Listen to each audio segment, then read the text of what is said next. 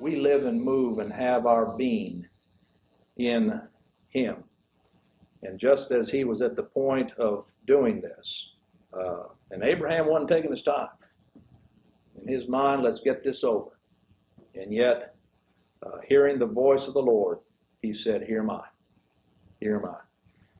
Ready to hearken to what would be said and to obey what would be ordered. You know, that's, to me, this is the evidence of the Spirit of God being in Abraham, because you look right back at the beginning of verse 1 in Genesis 22, behold, here I am.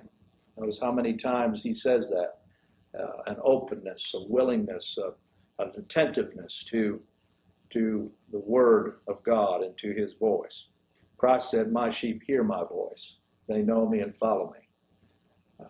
Let's not shirk back from anything that would be to the honor and glory of Christ, no matter how difficult it may seem.